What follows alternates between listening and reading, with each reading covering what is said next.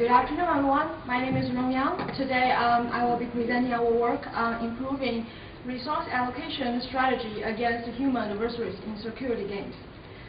So I guess I will start with the motivation of this work, which is real-world security problems.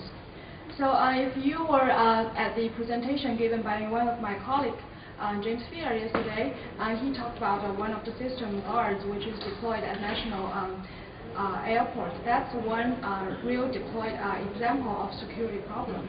So essentially, in a security problem, the security forces are trying to protect the infrastructures with very limited security resources. And the adversary, meanwhile, conducting surveillance, try to learn the monitor defenses. And so it's very important for the defender to exploit, to avoid, to be random in allocating the resources such that the adversaries won't exploit any patterns in their resource allocation. And game theory provides a very nice framework to model the strategic interaction between the defender and the adversary. Specifically, a stackleboard game where we have two types of players.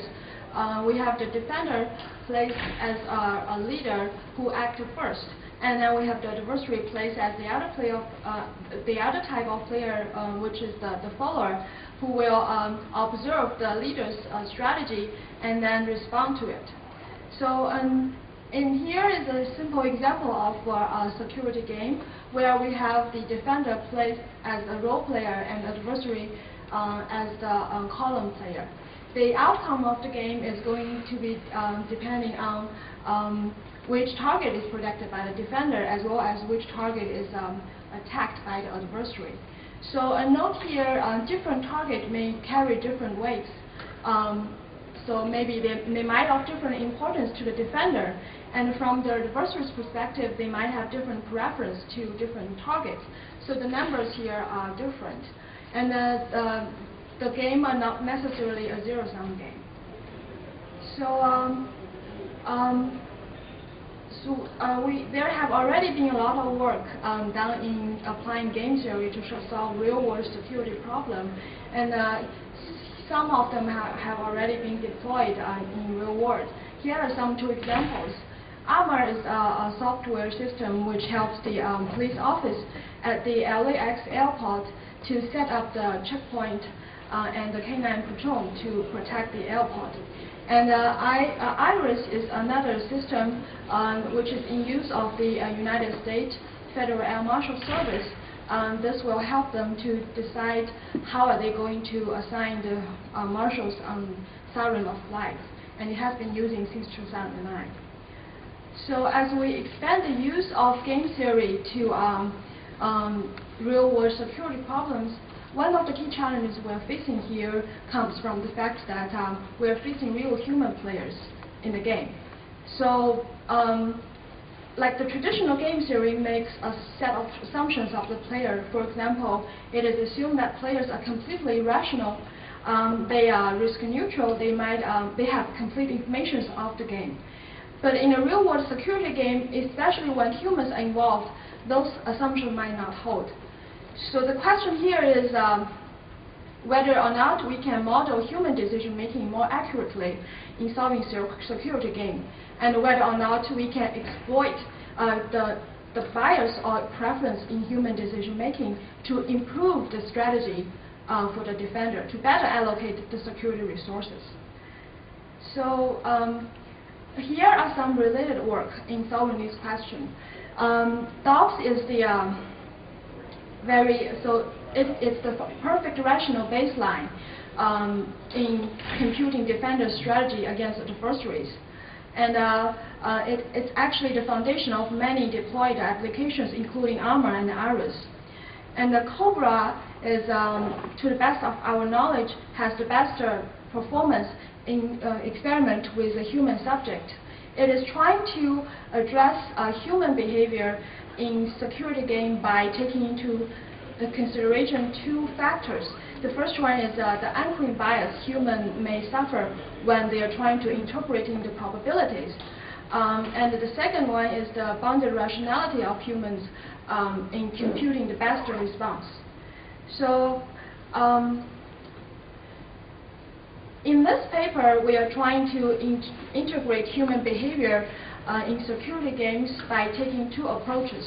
The first one is to model human decision-making with prospect theory.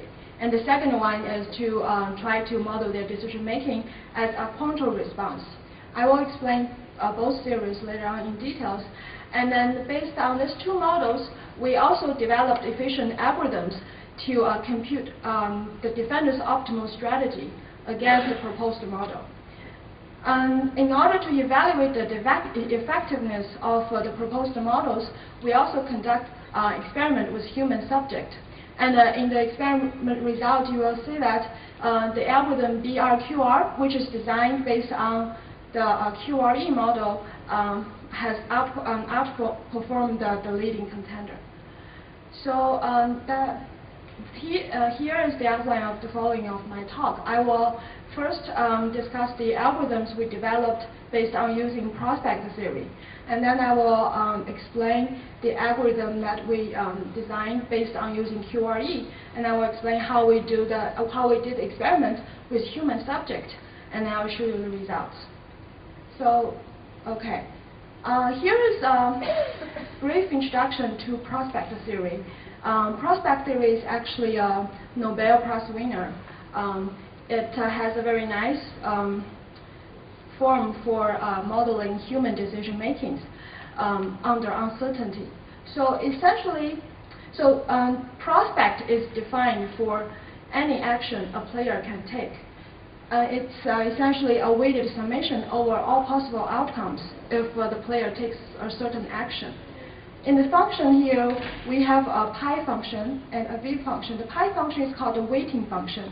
This function is used to modify how people actually interpreting the actual probability xi. And the v function is called the value function. This function is used to modify how people evaluate the outcomes. So there are many different forms for both functions. In this paper, we took the empirical function suggested by this work. So for the interest of time, I will skip the details of the function.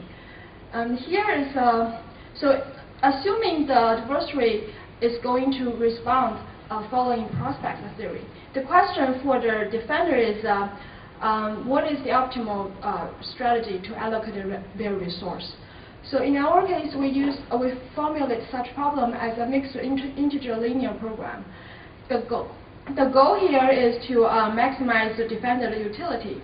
And we incorporate the prospect theory in the constraints of the mixed integer linear program formulation.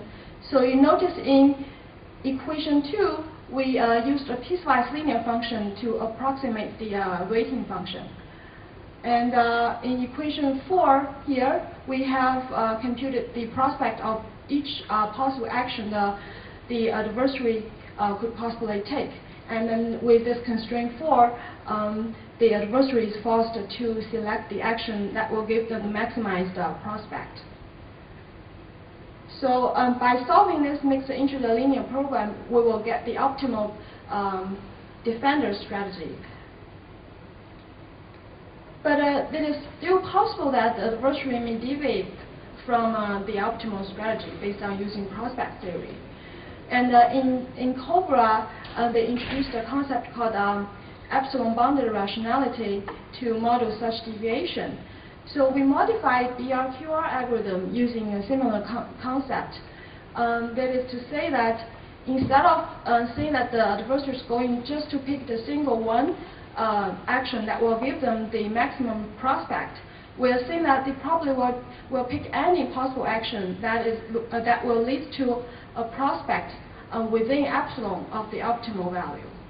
And Hj here is the epsilon bounded response. And in equation 4, we will set Hj to 1, meaning that the adversary are going to attack any is going to attack any target that will lead to a prospect within epsilon of the optimal one. So that will give us robust prospect theory. And also by solving this mixed integer linear program, we will have the defender's optimal strategy against this model of how adversary is going to respond. So